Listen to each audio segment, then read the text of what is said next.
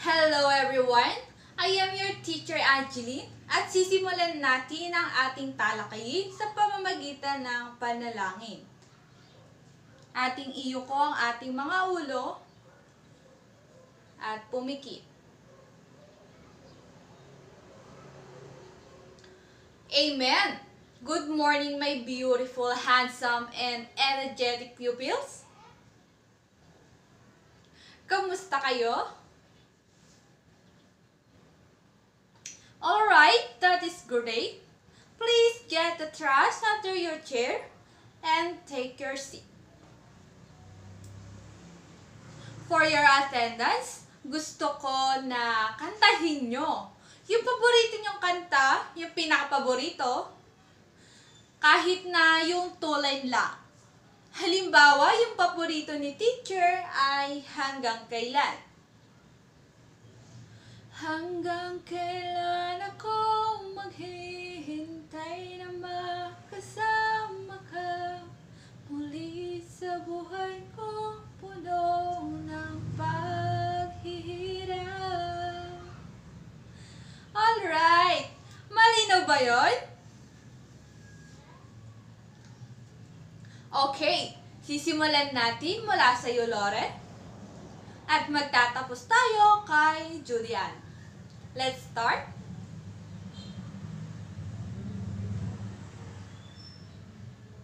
Ako'y nagagalak dahil walang lumiban kahit na sino man sa inyo. Ngayon, tayo ay magkakaroon ng activity. Pumalakpak nga ang mga excited at gusto sa activity. Alright! Ang lahat ay handa na. Ang ating activity ay tinatawag na missing terms. Alamin nyo kung ano nga ba ang nawawala sa mga kasunod nila. Halimbawa, meron akong lapis, ballpen, lapis, ballpen. Ano ang kasunod? Tama, lapis. Sa tingin ko, malinaw na lahat. Tayo ay magsisimula na. We have yellow circle, blue circle, yellow circle, question mark, at yellow circle. Anong kulay nga ba ang nawawala? Tama, blue circle. Next, meron tayong 1, 2, question mark, 4, at 5. Ano ang nawawala? Tama, 3. Susunod, meron tayong plus, question mark, plus, minus, and plus. Ano ang nawawala? Tama, minus. Next, pakilarawan ng mga nasa pisara. Ano ang nawawala? Tama, lapis. Susunod, meron tayong question mark, sad boy, happy girl, sad boy, at happy girl. Ano ang nawawala? Tama, happy girl. Ako ay nagagalak dahil kayo ay may natutuhan sa ating talakayan kahapon. Give yourself a good job clap. Okay, muli tayo ay magkakaroon ng panibagong activity at tatawagin natin itong think, pair, and share. Please read the instruction. Yes, magbibigay si teacher ng mga pictures sa inyo at ang gagawin ninyo ay aalamin at ilalarawan kung ano nga ba ang mga nasa picture na yon. At ikukumpara nyo ito sa inyong katabi at isishare nyo ito sa buong klase. Malinaw ba yon? Alright. Please get one and pass.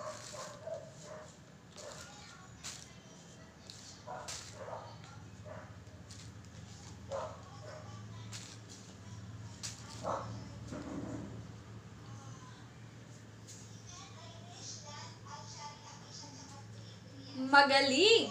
Ako'y natutuwa sa inyong mga ibinahagi. Lahat ng inyong ibinahagi ay may kinalaman sa ating susunod na talakayin. At gamit na rin ang inyong natutuhan sa ating nakaraang talakayin na pattern, ay ating aalamin kung paano nga ba malalaman ang equivalent number expression gamit ang pagdaragdag at pagbabawas. Handa na ba kayo na may bagong matutuhan ngayon? Okay, ating basahin ang sitwasyon sa pisara. May napitas na 10 pirasong bayabas si Leo. 8 naman na pirasong bayabas ang napitas ni Edwin. Ibinigay ni Leo kay Edwin ang 1 pirasong bayabas. Sa inyong palagay, sino kaya ang may nakuhang maraming bayabas? Matapos ibinigay ni Leo ang 1 bayabas kay Edwin. Yan ang ating aalamin. Sino-sino nga ba ang mga bata sa sitwasyong nabasa? Tama, sila Leo at Edwin. Ano ang kanilang ginawa? Magaling! Sila ay namitas ng mga bayabas. Ilang bayabas ang napitas ni Leo? Tama! Nakapitas siya ng 10 mga bayabas. Ilan naman ang kay Edwin? Magaling! 8 pirasong bayabas ang napitas ni Edwin. Ano nga ulit ang ginawa ni Leo sa 1 pirasong bayabas na kanyang napitas? Mahusay! Ibinigay niya ito kay Edwin. Tama ba ang ginawa ni Leo? Tama! Ano ang kanyang magandang katangian na ipinakita? Tama! Ipinakita ni Leo ang pagiging mapagbigay sa kapwa. Kung kayo si Leo, gagawin nyo rin ba ito? Magaling! Dapat natin itong gawin dahil ang pagiging mapagbigay ay tanda na tayo ay may mabuting kalooban. Kapag tayo ay mapagbigay, tayo ay pagpapalain ng Diyos. Tignan natin ang mga bayabas ni Leo. Nilagyan natin ng X ang 1 piraso dahil ibinigay niya ito kay Edwin. Ano kayang number expression ang mabubuo natin? Ano kayang operation ang gagawin natin kapag tayo ay nagtatanggal o magbabawas ng isang bagay o bilang? Meron siya 10, tinanggalan ng 1 dahil ibinigay niya kay Edwin. Ano kaya number expression ang mabubuo natin? Ang number expression na mabubuo natin ay 10 minus 1. Ang 10 ay bawasan ng 1. Ano naman ang mabubuo na number expression sa mga bayabas ni Edwin? 8, dinagdagan ng 1, ano kayang operation ang gagamitin natin kapag tayo ay magdaragdag? Okay, ang number expression ng para sa bayabas ni Edwin ay 8 plus 1. Bakit 8 plus 1? Kasi may napitas siyang 8 at dinagdagan ni Leo ng 1. Ngayon, sino kaya sa dalawa ang may pinakamaraming nakuhang bayabas? Matapos ibinigay ni Leo ang 1 kay Edwin. Halina't ating alamin. Okay, sagutan natin ang mga number expression na ito. Dito rin natin malalaman kung sino nga ba kila Leo at Edwin ang may pinakamaraming nakuhang bayabas. 10 minus 1, ang 10 ay bawasan natin ng 1. Ilan na lang ang matitira? 1, 2, 3, 4, 5, 6, 7, 8, and 9. Tama, 9. Tingnan natin ang kay Edwin. 8 plus 1 o ang 8, dagdagan natin ng isa. Ilan kayang bayabas ni Edwin? 1, 2, 3, 4, 5, 6, 7, 8, and 9. Tama, ang sagot ay 9. Meron ba sa kanila ang mas marami o mas kaunti na bayabas na nakuha? Tama, wala. Makikita natin na ang number expression na 10 minus 1 equals to 9 at 8 plus 1 equals to 9 ay magkapareho ang sagot.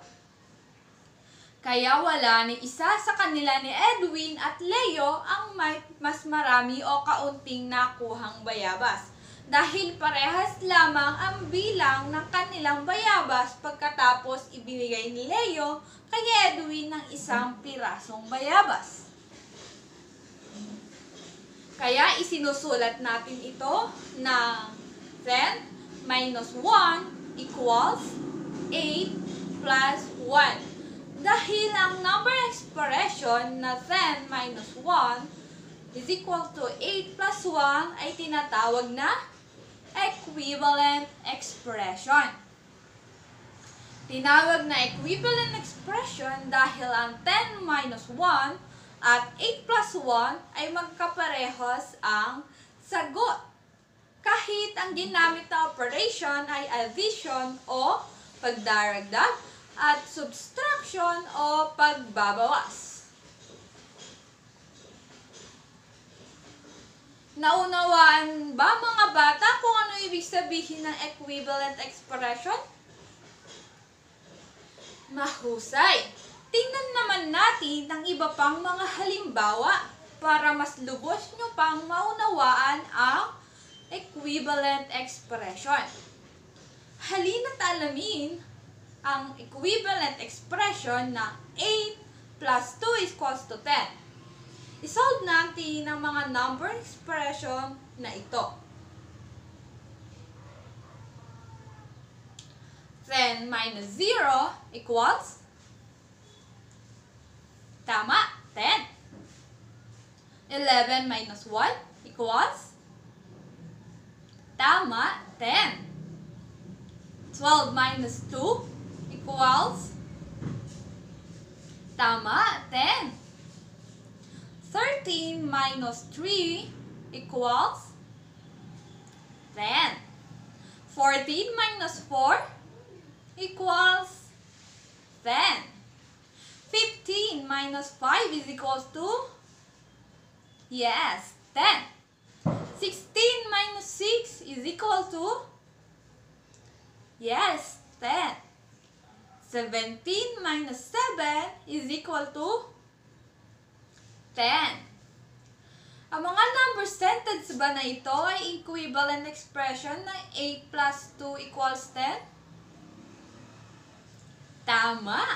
Tinatawag natin silang equivalent expression dahil makikita natin na lahat ng number expression ay equivalent expression ng 8 plus 2 equals 10. Malinaw ba ang equivalent expression mga bata? Tandaan natin na ang equivalent expression ay pamilang na pangungusap na magkapareho ang halaga o ang dami. Ngayon ay magkakaroon kayo ng activity. Ang iyong grupo ay kung sino ang iyong mga ka-row. Ibig sabihin, kayo ay may 3 rows, kaya kayo ay magiging 3 groups. Loren, pakibasa nga ang sitwasyong ito. Ang sitwasyong binasa ni Loren ay iyong aalamin kung equivalent expression ba ito o hindi. You can make a circle for you to talk with your group. Kung may katanungan, kanino magtatanong? Tama, kay teacher. You can start now.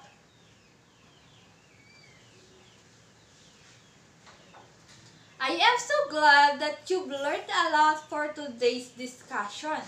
Ngayon ay magkakaroon kayo ng quiz. Please get one and pass.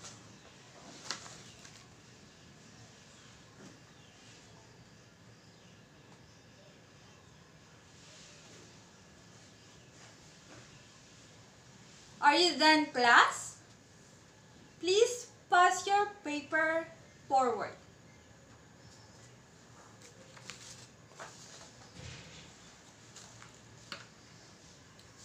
Okay, and here's is your assignment. Please get one and pass.